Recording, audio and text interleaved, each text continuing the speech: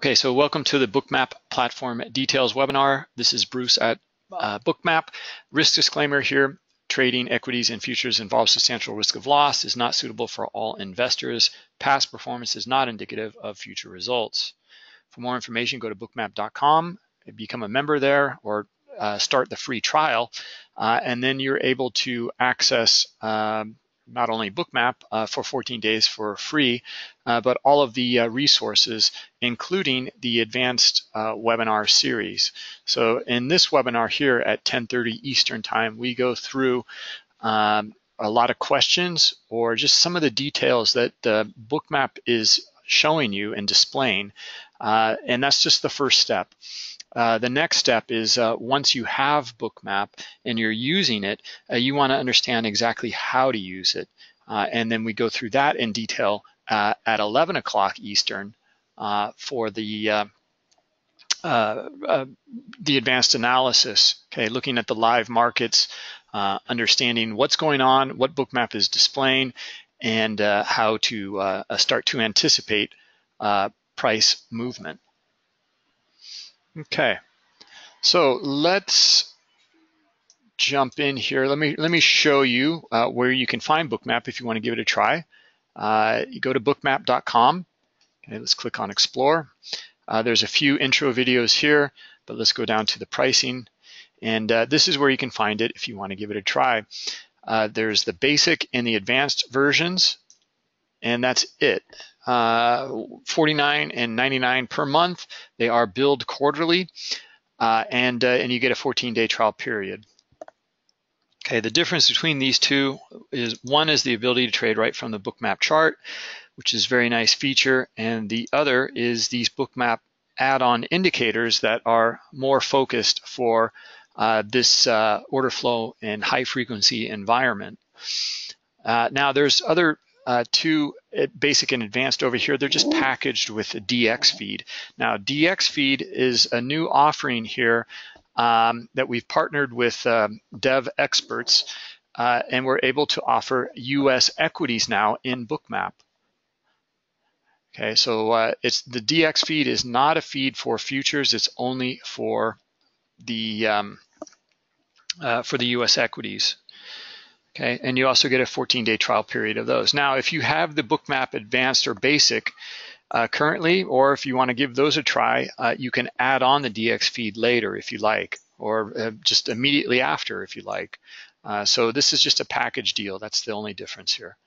Okay, so and you will need to have your own data provider or broker, and these are the ones that we support here. So through stage 5, you have CQG, Rhythmic, Gain Capital, also through NinjaTrader 7 and 8, also the API in TT Xtrader Pro, as well as the API in Interactive Brokers Traders Workstation. Okay, the rest are just data feeds like IQ Feed, Transact, Gain, CQG, and Rhythmic. So Bookmap is a true platform. We're not an indicator or some derivative of price. In fact, we're just a very objective view of the marketplace, and I'll show you that in just a minute. Okay, if you want to also follow us here on Twitter, you'll get the most up-to-date information here. And then subscribe to our YouTube channel, and any uploaded videos, you'll be the first to know here. All right, so if you want to review some of the webinars as well, this is where you'll find them. So if you're new here, first, I would recommend watching some of the features and components here to understand what's going on in Bookmap, what it's offering, and then maybe just watch a couple of these order flow video snippets. These are the concepts we go over in much more detail during the advanced webinar, and then you'll find the selected webinars down here. So I've included a few of the advanced webinars here as well, so you can watch those and get a feel for what that session offers you. Let's see here, Ralph. Good morning, Ralph. Can you get a long-term Bookmap chart? Well, you can open up your Bookmap and you can start recording your data beginning of the week and just leave it open.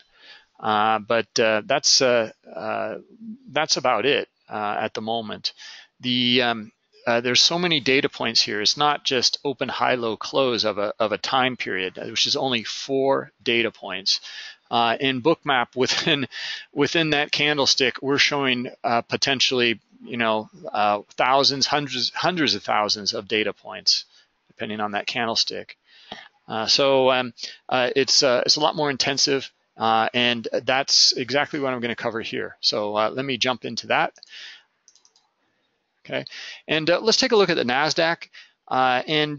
So you're looking at the Bookmap interface here, but it might look a little foreign to you if you're not accustomed to looking at it. So let's drill down here and start taking some layers of data off, and then I'll show you exactly what Bookmap is displaying.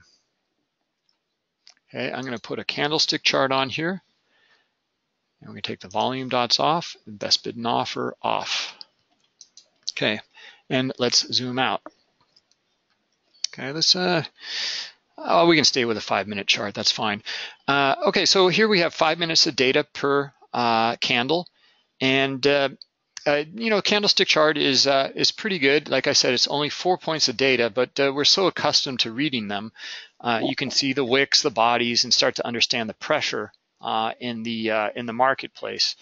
Not really able to read too much into this one here. As we can see, it's just kind of going both ways.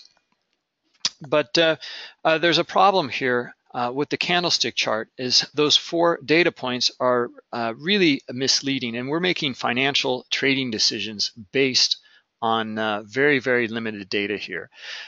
So Bookmap will solve that issue for you by showing you all of the trading activity, as well as where they're bidding and offering in the chart. Okay, so let's first start with just the historical best bid and offer, and you'll see what I mean here. Okay, all right, so all I've done now on this 5-minute candlestick chart here is overlaid the historical best bid and offer, right? And we can already see the difference here. We're starting to see the emergence of microstructures in specific areas. And this is really insightful information. Just this alone, without any traded volume whatsoever, I can see a structure here. I can see a breakout of that structure. I see another structure up here. I see a breakdown of that. We have another structure here. Here's a head and shoulders, for example. You would have missed that on your candlestick. All right. So there's also reverse head and shoulders down here. So we'll take a look maybe in a little more depth. Especially, I'm going to cover that in the advanced webinar, and I can give you a link to that if you want to come to the advanced webinar as well. Okay, so now there's still a lot of data that is missing here, and that's not giving us insight to the trader activity. And we want to know that. We want to understand where traders are committed in this marketplace. The traded volume, where is it? Well, we have a volume subchart, which is helpful. You can see there's a bit of a volume spike down here at the low. But that's it, though. We don't know what type of volume it was. Was it aggressive buying or selling? We don't know where it took place on the candlestick chart. We don't know the time exactly when it took place either. And how it took place within these microstructures. Okay, so let's turn on the volume dots and let's take a look here. All right, now we have a much clearer picture of where traders are committed. So we can look here and we can see that there's a very, very quick move down, but not too much traded volume on this move down.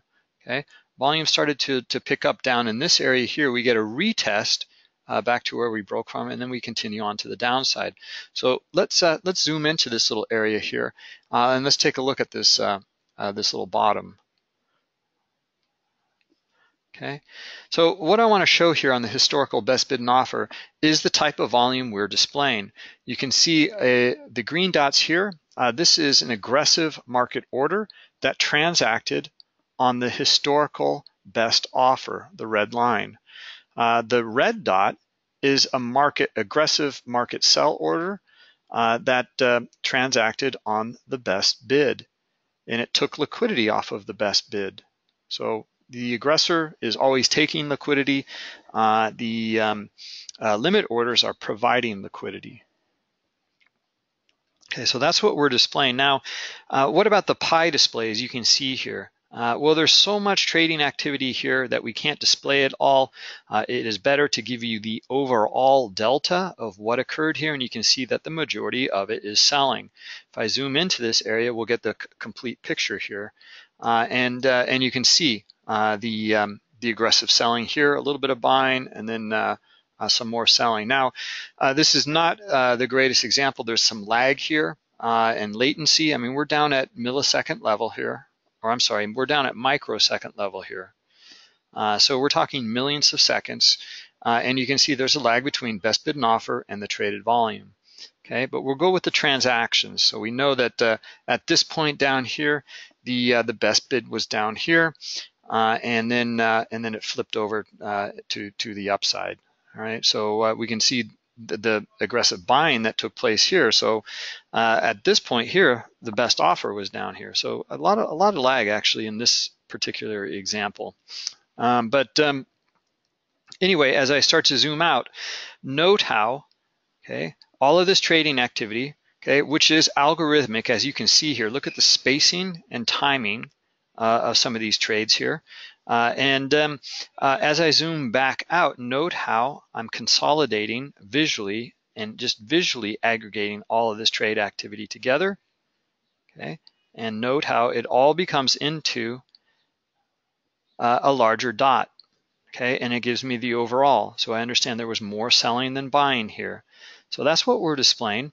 Now we have a much clearer picture between this 5-minute period here.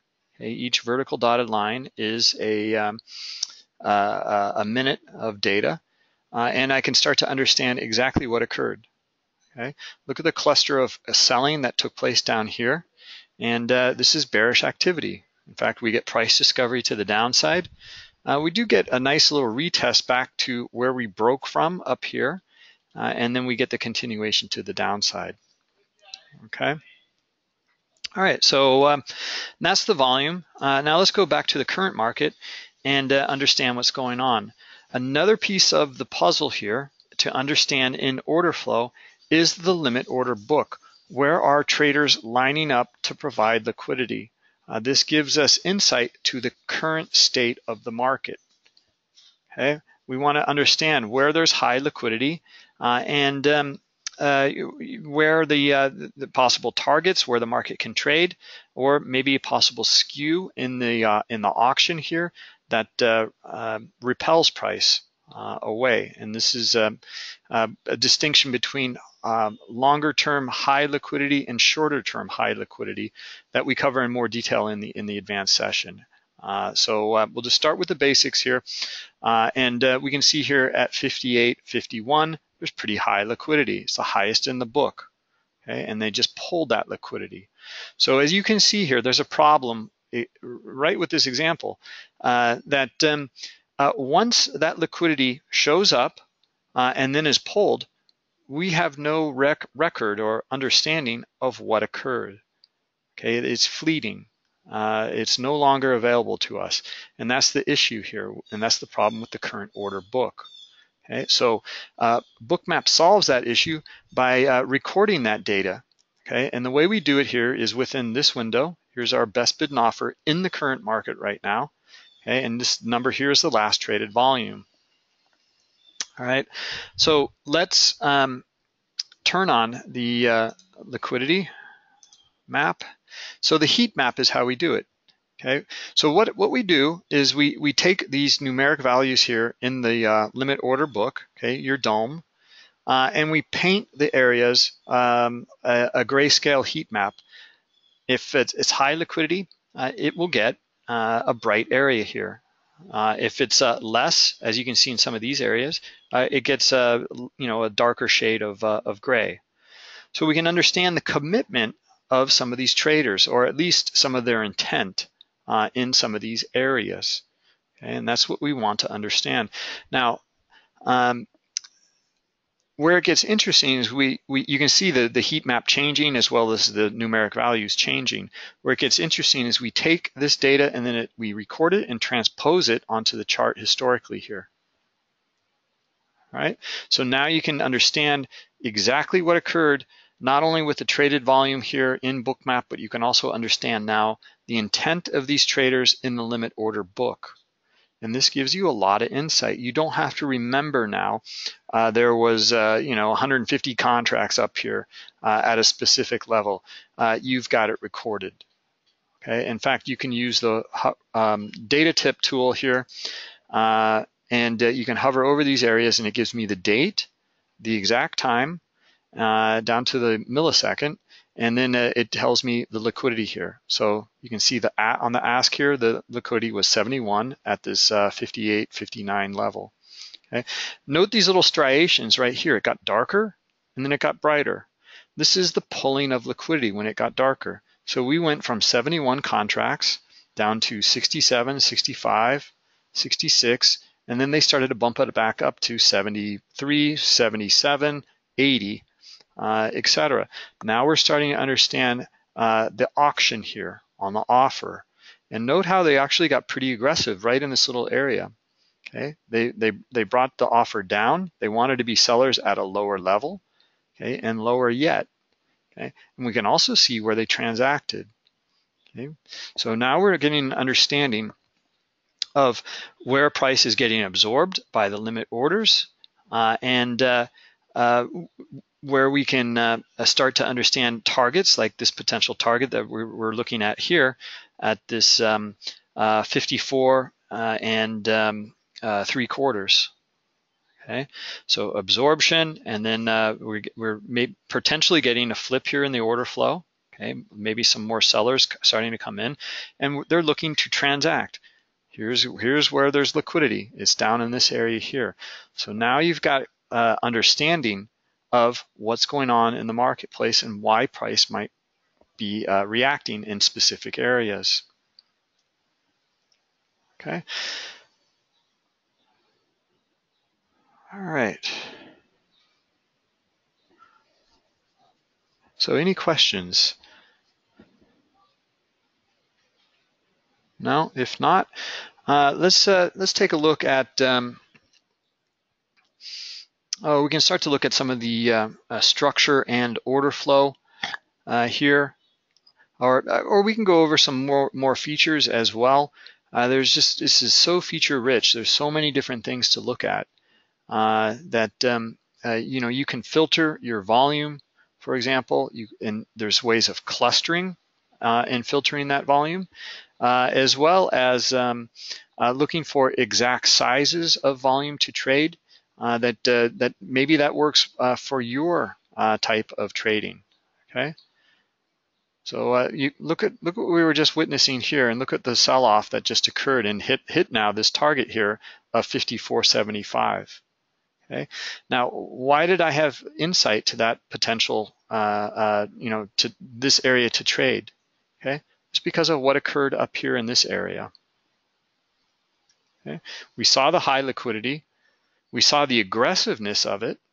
We saw that you can look right at it and you can see how it traded into these areas here, and it transacted. Okay, so these areas were absorbed, and then we can see that the aggressive buyers they basically didn't show up in some of these other areas.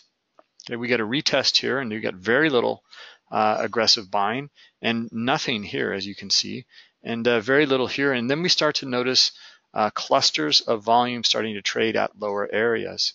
A little bit of a insight was here as well, but I like to see the structure broken first, and then I like to see that continuation to the downside.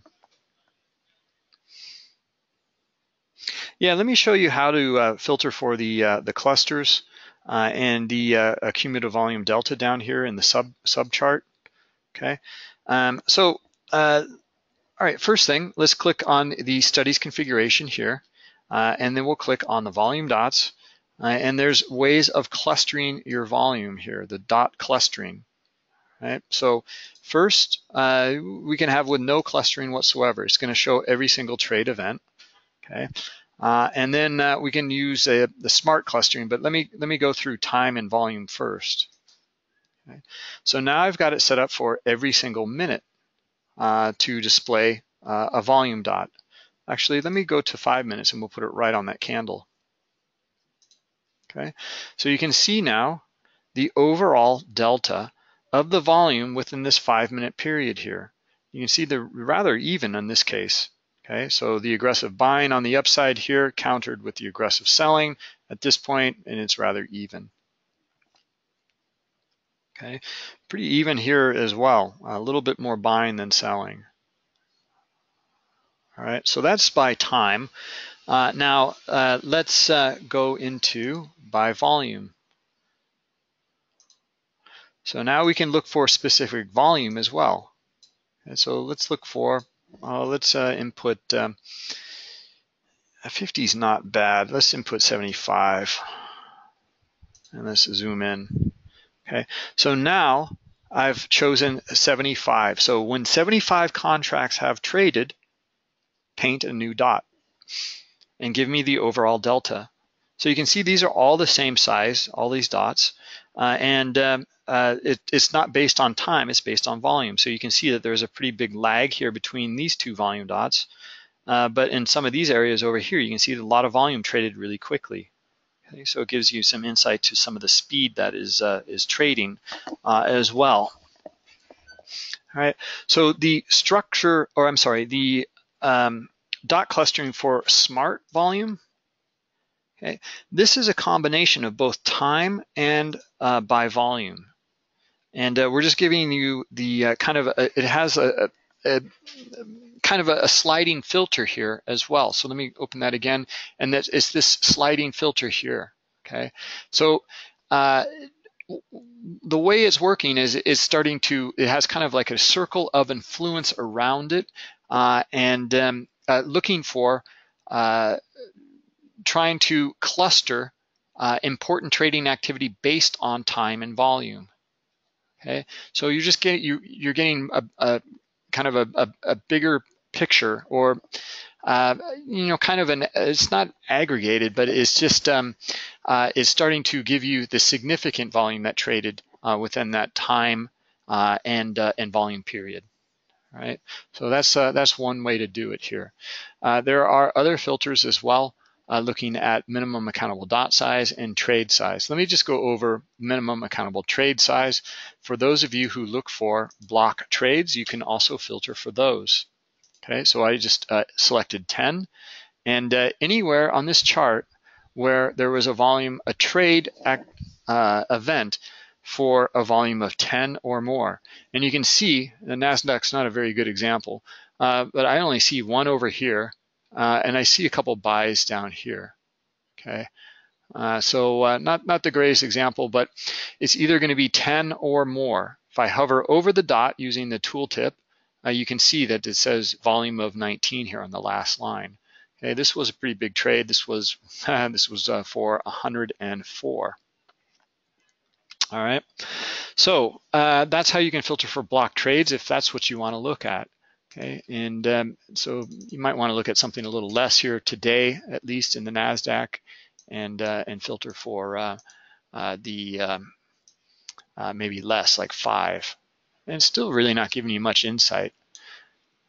All right, so let's bring that down to 1, and let's go back to our smart, back to restore. All right, there we go. Okay, well, that's the filtering, and let's go over the CVD here, as you can see. So we have a indicator panel, as you can see, and this is showing you the cumulative volume delta. Okay, it's a really simple, it's very insightful indicator, but it's actually quite simple. It's just taking all of the trade activity here, and if it's a market buy order, it's a positive number. And then let's say the next trade that takes place, well, the first trade that took place was for 10 contracts and it was a market buy. Let's say the next trade event that takes place is market sell for 8. So the sell would be negative. The overall cumulative volume delta at that point would be 10 minus 8, so it would be positive 2. And that's all it does, and it just plots it. Okay, now we have some pretty nice features for that though. There are different ways. You can click on Studies Configuration and we can go to Cumulative Volume Delta. You can have multiple cumulative volume deltas show. Let's just show this one here. You can filter for specific sizes if you like. You can also have a range here to study for the chart range or the session range. So I have it set for chart range, which means that within this viewable chart range, it's giving me and calculating the cumulative volume delta. If I go to session range, you'll see it change here. Okay, and now it's since when I opened up my Bookmap, and then it started to create a cumulative volume delta. You can also you can split out the aggressor. Okay, you can see now I have buyers and sellers, and you can also click here and make a reference point. All right, so for a reset, so let's do a reset right now, and you'll see what happens. Okay, so I just clicked here, and it records exactly when I reset it. You can input your own values as well. Like if you wanted to put in 9:30 for the cash open, then it would reset exactly at 9:30. So, but since I clicked on reset now, you can see that it zeroed right after I reset it, okay? And it's starting again, right? So all sorts of nice features here. Let's get rid of that one here. Let's go back to our chart range. And there's a cumulative volume delta 2 that I also have set up. And I've filtered this one, all right? And I filtered it for looking for a minimum of 10. All right, and that's in terms of the volume size. So I'm looking for the larger players in this study.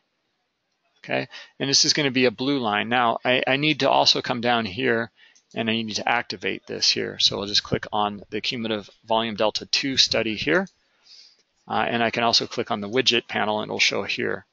Right, and you can see the difference here. So big difference between the two. Right now, 10 might be a little much here for today in the NASDAQ, but I'm looking at all traders here with the cumulative volume, the CVD, and then CVD2 is looking for the larger players. Okay, how are they positioning themselves? All right. Okay, so that's going over a few of the features. There are many more. Right, we have automated trading strategies that are available up here. You can trade right from the Bookmap chart as well, and we can activate some of these algorithms here that come with Bookmap. Okay, so if you have any questions on that, let me know. Otherwise, as time is up here, we need to get to the next webinar, and let me give you the link so you can join in for this next webinar. Okay, hold on just a moment.